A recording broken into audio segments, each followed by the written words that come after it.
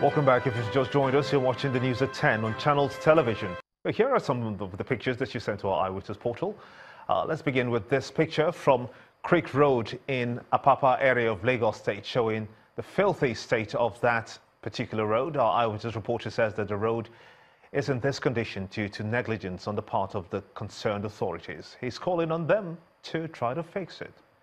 Next is this image showing the traffic gridlock along Yaba Alagomeji area of Lagos State. According to our Eyewitness reporter, it is caused by heavy truck offloading goods and obstructing movement. He says this has been going on for quite some months now and he wants it checked. And still in Lagos is this photo of a bad road in Owode bus stop along Lagos-Abeokuta Expressway. According to our Eyewitness reporter, the bad spot stretches all the way to Iyano Ilobo. He wants the state government to intervene. Our final picture is from Warri Refinery in Delta State, showing an air-polluted area. Our Eyewitness reporter says this is not healthy for the residents, and he's asking the government to do something about it quickly. We do sincerely thank you for sending in those pictures, as we ask that you keep them coming. Youth development and welfare for women were the major campaign promises of Governor Willie Obiano when his train hit Orumba North and South local government areas. He says that the youth will gain employment in the various agricultural and entrepreneurial programs the state has initiated, while women of childbearing age will be properly attended to on issues of child and maternal health. There were also something for the elderly, as the senior citizens will also benefit from the Anambra State Health Insurance Scheme.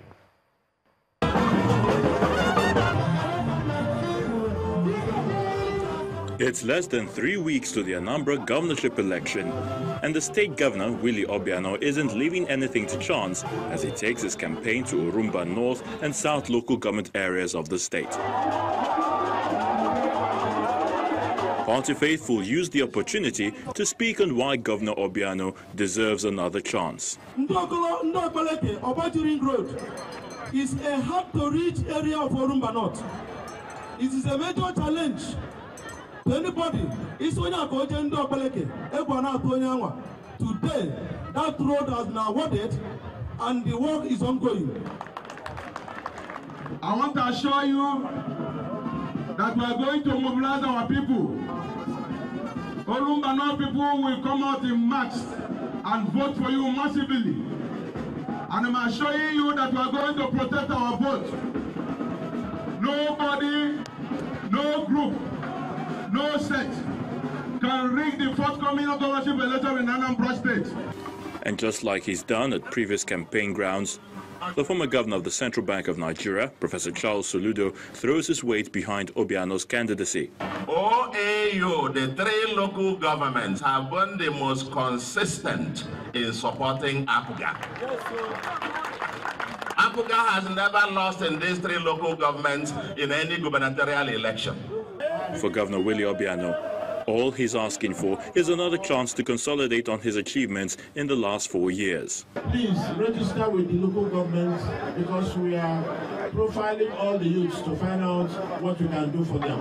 We are going to organize you into cooperatives for those that want to do agriculture and give you seed money after we've trained you. It was also an opportunity for APGA to receive the campaign members from other political parties. How do we abandon a governor who is enriching the rural masses?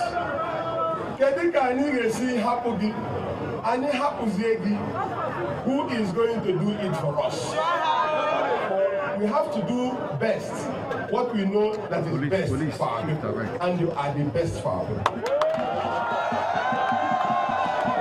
While the governor and other party executives received Mr. Nwakwo and over 2,000 followers into the APGA fold, a former governor of the state, Dr. Chukwuemeka Izife, brings the rally to a close with a charge to party members to work tirelessly to ensure victory for the party come November the 18th. And still on electoral matters, although the local government elections in Enugu has been largely adjudged by citizens and civil society organizations as free and fair, Reactions continue to trail the late arrival of voting materials in some of the local councils, both within and outside the city centre. The elections, which was to start by 8 a.m. across the 17 local government areas of the state, kicked off some hours later in some of the polling centres, but the Enugu State Independent Electoral Commission was in hand to extend the voting time by 1 hour to accommodate every eligible voter. Restriction of movement and business activities are always synonymous with election days, and Enugu is no exception, as the people elect their local representatives into the 17 local government areas of the state.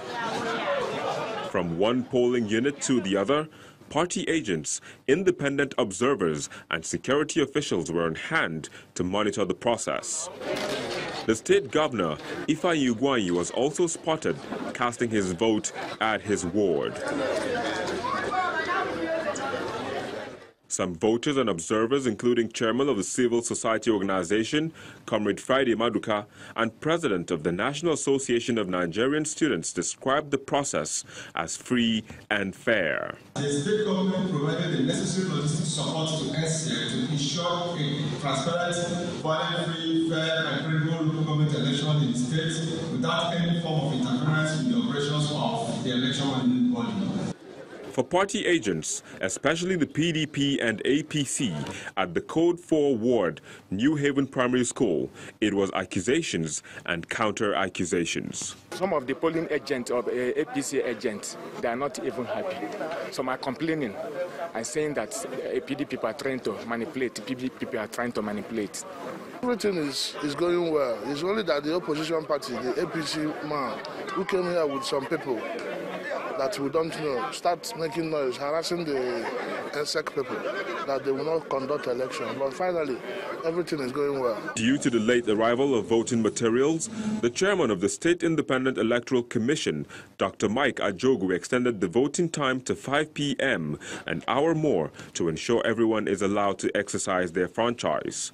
Party faithful are in high spirits to have the victory tilted towards their candidate, but they still have to wait a little longer until the State Electoral Commission announces the results of the election.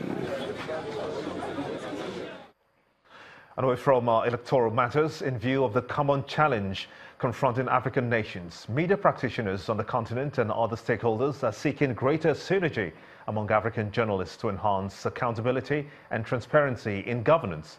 This would form the focal point of a learning visit by the Ethiopian journalists to Nigerian media houses as part of a capacity development program being anchored by the Channels Academy in collaboration with the U.S. Embassy.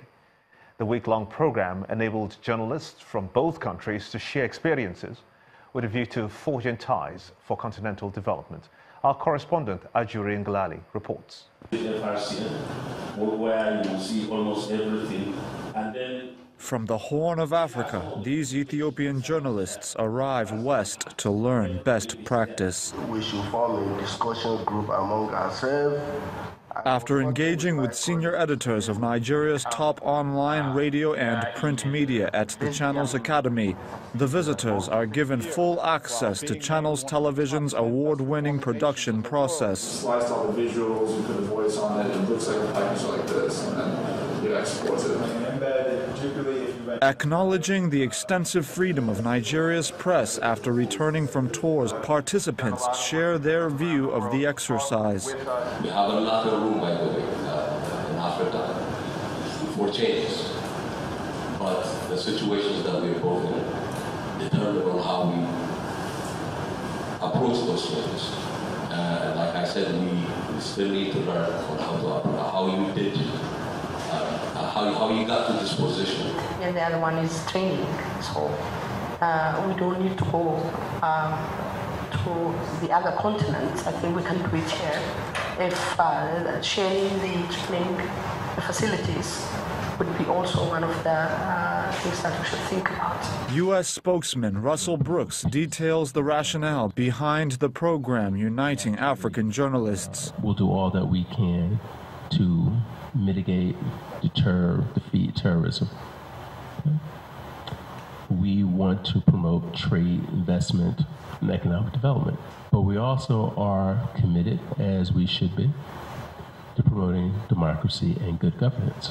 In a busy week at the Channels Academy, the visitors' log would not be limited to the Ethiopian delegation, as British military officials brought Nigerian military trainees to the facility as part of efforts to enhance military effectiveness in partnering with the Nigerian media to enhance national security. We selected our journalists from every agency, and we worked on an element of trust. You stayed on that list if you continued to get the trust. And the way they earned trust was they were shown everything. They had medium minders, which were Air Force trained, these guys, for our Air Force, that would go with them to assist, to open doors, to make sure they could talk to anyone, they could see everything. And it was their ability as a journalist to not filter, but to select. It wasn't a military story, it was the balanced story. The integrity, quality, and freedom of media practice is now a global concern, with wide-ranging consequences for all humanity. And this understanding has attracted foreign and domestic stakeholders to obtain best practices in an industry that is shaping the world. Juri Ngilali, Channels Television News. Both the academic and non-academic staff unions of all the 6 state-owned colleges of education in Oyo State have embarked on an indefinite strike. The chairman of the Joint Action Committee for the Colleges of Education in the state, Comrade Afiz Adeni, told journalists that the unions will not resume till their demands are met. The workers who took to the streets in their various locations in the state are asking the state government to pay all outstanding arrears of salaries owed them.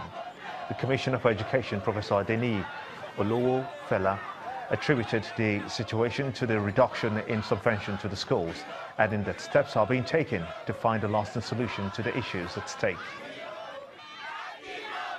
We issue 14 days ultimatum to your state government to pay all the arrears and to restore 100% salary payments. This ultimatum ended yesterday.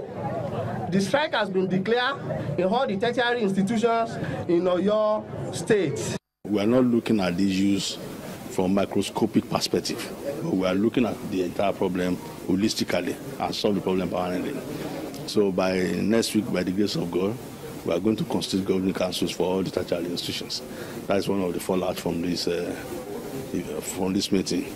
So subsequently, then issue of funds will be resolved. But like I said, subvention is support, and government has not reneged in granting subvention to all the tertiary institutions in the state.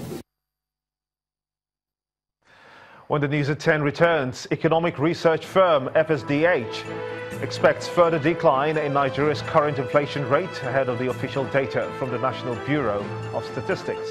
That's some business news. Join us again.